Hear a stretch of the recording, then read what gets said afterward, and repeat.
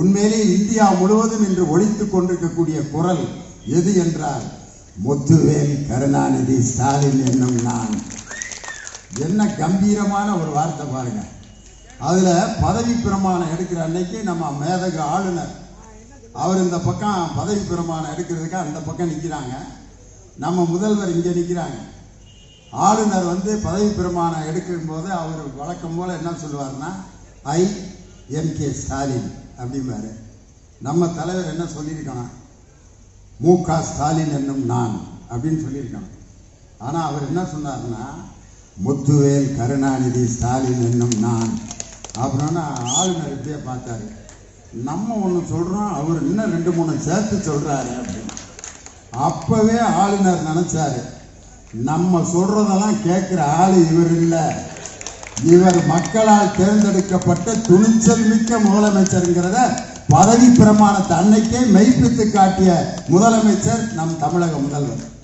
அது மட்டும் இல்லை, அகில இந்திய தலைவர்கள் எல்லோரும் ஒன்று சேர்ந்து நம்ம தலைவருடைய பிறந்த நாள் அன்னைக்கு அந்த YMCA மைதானத்தில் ஒரு பொதுக்கூட்டம் நடந்தது.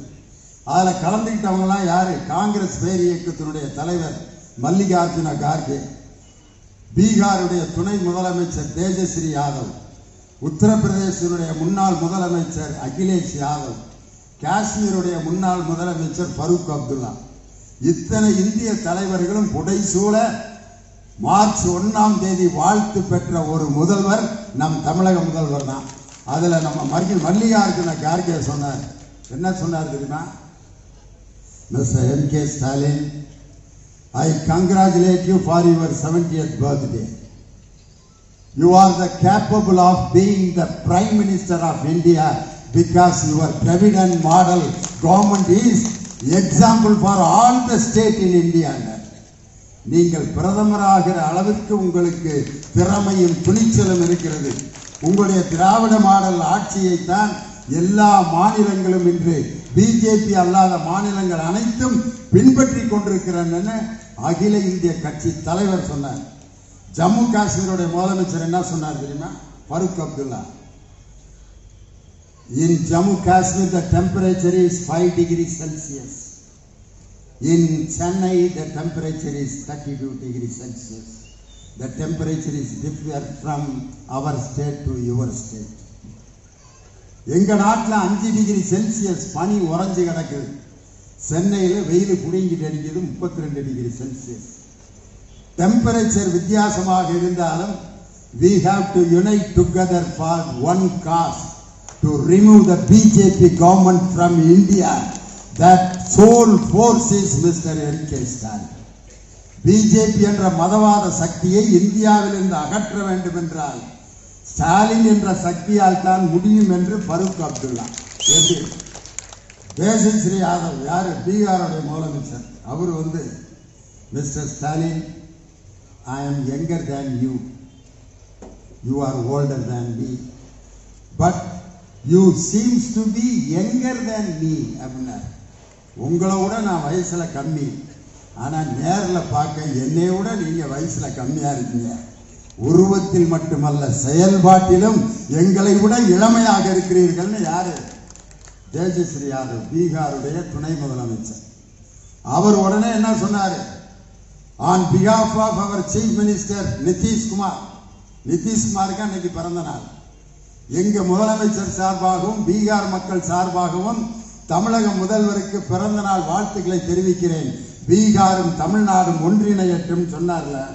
பிஜேபி குரூப் பார்த்தேன், சரியா வராது, இதை எப்படியாவது ஒழிக்க விடணும்னா அவங்க தான் மேட்ரு கையில் வச்சிருக்காங்களே புரளியை கிளப்புறதுக்குன்னு.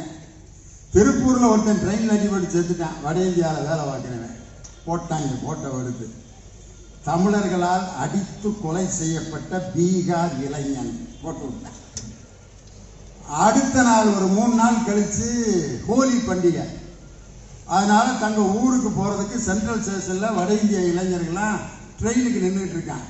அதையும் போட்டோ எடுத்துட்டான். இந்த பீகார் இளைஞன் தாக்கப்பட்டதால் தமிழ்நாட்டிலிருந்து பயந்து கொண்டு வட இந்திய இளைஞர்கள் ட்ரெயினுக்கு ஓடுகிறார்கள். பாருங்கள், புரளியை கிளப்பி விட்டான். தலைவர் உடனடியாக மிக துரிதமாக நடவடிக்கை எடுத்து ஒவ்வொரு மாவட்ட ஆட்சித்தலைவருக்கும் காவல்துறை கண்காணிப்பாளருக்கும் தொலைபேசியில் தொடர்பு கொண்டு உங்க மாவட்டத்தில் எத்தனை பேர் வட இந்திய தொழிலாளர்கள் வேலை செய்கிறார்களோ அவ்வளவு பேருக்கும் உங்களுடைய தொலைபேசி எண்ணை கொடுத்து அவர்களை பாதுகாப்பதற்கு நடவடிக்கை எடுங்கள் என்று சொல்லி அந்த புரளிக்கு கரியை பூசியவர் நம் தமிழக முதல்வர் தளபதியார். அப்படிப்பட்ட தலைவர். இன்னைக்கு பெண்கள்லாம் மகிழ்ச்சியா இருக்கிற ஒரு நாடு நம்ம நாடு தான். பெண்களை வைத்துத்தான் 3 கடவுள்கள் உருவாக்கப்பட்டார்கள். ஒன்று கல்விக்கு சரஸ்வதி, செல்வத்துக்கு லட்சுமி, வீரத்துக்கு பார்வதி. கல்வி, செல்வம், வீரம் 3க்கும் பெண்கள் தான் தெய்வம்.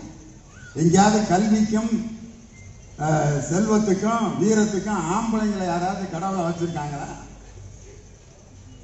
சரஸ்வதி அம்மா தான் கல்வி, லட்சுமி அம்மா தான் செல்வத்துக்கு, பார்வதி அம்மா தான் வீரத்துக்கு. இன்னைக்கும் கிராமங்கள்ல காளியம்மன் கோயில் பார்த்துருப்பீங்க. காளியப்பன் கோயில் எந்த ஊர்லயாவது இருக்கா? மாரியம்மன் கோயில் இருக்கு. மாரியப்பனுக்கு கோயில் இருக்கா? கிராமங்களில் கூட பெண்களை தெய்வமாக வழிபட்ட நாடு நம் தமிழ்நாடு. அந்த பெண்களை தெய்வத்துக்கு நிகராக கல்வியிலும் செல்வத்திலும் வீரத்திலும் உயர்த்தி காட்டிய ஆட்சி நம் தமிழக முதல்வர் தளபதி ஸ்டாலினுடைய ஆட்சி.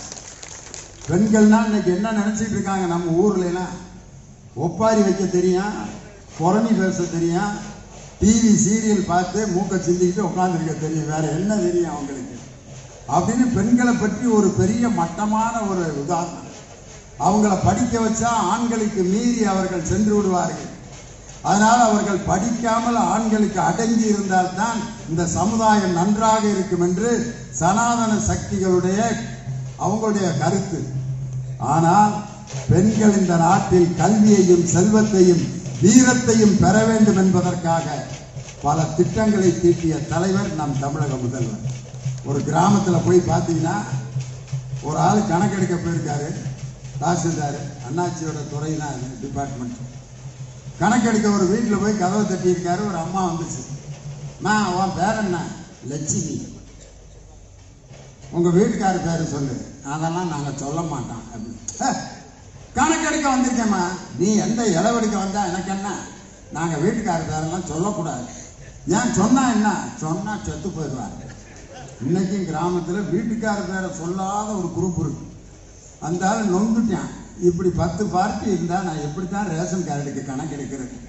ஏமா ஏதாவது ஒரு யோசனை சொல்லு, உன் வீட்டுக்கார பேரை நான் கண்டுபிடிச்சுக்கிறேன் அப்படின்னு அந்த அம்மா 2 பிட்டை போடுது. இந்த ராத்திரியில் சோத்துக்கு வெளியே நின்று கேட்பாங்கல்ல, அதையும் இந்த கோயிலில் பூச நேரத்தில் அடிப்பாங்கல்ல, அது 2ஐயும் சேர்த்துக்க. அவர் தான் என் வீட்டுக்காரர் அப்படிங்கிற தாசில்தார். எனக்கு வருவாய்த்துறையில் இன்றி வைக்கிறப்ப கூட இப்படிலாம் கேள்வி கேட்டதில்லை. இந்த கிளவி தினமணிக்கு வந்து எனக்கிட்ட இப்படி ஒரு பீடிகையை போடுதுன்ட்டு அந்த ஆள் மூளையை கசக்கி ராத்திரியில் சோத்துக்கு வெளியே நின்று கேட்கறதுக்கு பேரு பிச்சை, கோயில்ல பூச நேரத்தில் அடிக்கிறதுக்கு பேரு மணி. அப்போ உங்க வீட்டுக்கார பேரு பிச்சைமணியா அப்படின்னு. ஆமா, அந்த சனியை முடிச்ச நாய் தான் என் புருஷன் இருக்கு. வீட்டுக்காரர் சனியை முடிச்ச நாயின்னு சொல்லலாமா? பிச்சைமணின்னு சொன்னா செத்துருவாங்க. இப்படி ஒரு நம்பிக்கை வச்சு புருஷன் சாப்பிட்ட தட்டில் தான் நாங்கள் சாப்பிடுவோம் அப்படின்னு இன்னைக்கும் அவன் தயிர் சோற நாய் கொதறின மாதிரி கொதறிட்டான். அது மேலே சோத்தை போட்டு திருப்பி சாம்பாரை ஊற்றி சாப்பிட்டுட்டு இருக்குது. 40 வருஷமா நாங்கள் எங்கள் வீட்டுக்கார தட்டில் தான் தம்பி சாப்பிட்டு கொண்டிருக்கான். ஏம்மான்னு கேட்டால் நம்ம நினச்சிக்கிட்டு இருக்கான் புருஷன் மேலே ஏதோ பக்தி பாசம் பிரியத்தில் சாப்பிடுறதுக்கான விவரத்தை கிளவி உண்மையில சொல்லிச்சு. அதில் 2 முக்கியமான பாயிண்ட் இருக்கு சாமி. என்னப்பா, தட்டை திரும்ப கழுவ வேண்டிய அவசியம் இல்லைன்னு. இதுக்குத்தானா இன்னொரு பாயிண்ட் தான் ரொம்ப முக்கியமான பாயிண்ட். அதில் பள்ளி பாய்ச்ச ஏதாவது விழுந்தா முதல்ல அவர் கிளம்பிடுவார், அதுக்கப்புறம் தான் நான் கிளம்புவேன். எவ்வளவு விவரம் பாருங்களேன். ஒரு பெண்ணுக்கு இப்படி நுட்பமான ஒரு புத்தி, அவர்களுக்கு அறிவு இருக்கிறது என்பதை உணர்ந்த ஆட்சி இந்த ஆட்சி. மயிலாப்பூர்ல ஒரு மார்க்கெட்ல நான் பார்த்தேன். ஒரு அம்மா காலையில முருங்கைக்காய் வித்துட்டு, காலையில பாத்தீங்கன்னா 2 10 ரூபான்னு வித்துச்சு, மத்தியானம் 3 10 ரூபான்னு வித்துச்சு, சாயந்தரம் 4 10 ரூபான்னு வித்துச்சு. இந்த அம்மாட்ட கேட்டேன், என்னம்மா காலையில 2 10 ரூபான்னு வித்த, மத்தியானம் 3 ரூபான்னு வித்த சாயந்தரம் 4 ரூபான்னு விற்கிறிய என்ன? ஒரே விலையில வித்து தள்ளிட வேண்டியதான? அதுக்கு அந்த அம்மா சொல்லிச்சு, 2 ரூபான்னு வித்து 12 மணி வரைக்கும் வித்தையா, நான் போட்ட 200 ரூபா வந்துருச்சு, இனிமே கிடைக்கிறது பூரா லாபம் தான். ஒருத்தர் ஒரு காய் சேர்த்து வாங்கி போனா என்ன அப்படின்னு 3 காய் கொடுத்தேன். சாயந்தரம் ஏமா 4 காய் கொடுத்ததுக்கு? காலையில பணக்காரங்களா தான் மார்க்கெட்ல வந்து வாங்குவாங்க. அவங்களுக்கு 2 ரூபான்னு கொடுத்தாலும் 1 ரூபான்னு கொடுத்தா கூட வாங்கிடுவாங்க. சாயந்தரம் கூலி வேலை செஞ்சுட்டு இந்த ஏழைப்பாளை ஏதாவது மார்க்கெட்டுக்கு வருவாங்க, அவங்களுக்கு 4 ரூபான்னு கொடுப்பேன்னு சொல்லி ஒரு MBA மாணவன் நினைக்காததை கூட ஒரு முருங்கைக்காய் விற்கிற பாட்டி தன்னுடைய பொருளாதாரத்தை நிர்வகிக்கிற ஆற்றல் இருப்பதால் தான் மகளிர் உரிமை தொகையை எங்கள் தலைவர் ஆண்களுக்கு தருவதற்கு பதிலாக பெண்கள் கையில் அதை கொடுத்ததற்கு காரணம் இதுதான். அவர்களுக்கு அந்த பொருளாதாரத்தை ஆளுகின்ற அந்த நுட்பம் அவங்களுக்கு தான் தெரியும். பாரபட்சமற்ற நடுநிலையான உண்மை செய்திகளை உடனுக்குடன் அறிந்து கொள்ளவும் நண்பர்களுடன் பகிரவும் புதிய தலைமுறை யூடியூப் சேனலை சப்ஸ்கிரைப் செய்யுங்கள். இணைந்திருங்கள்.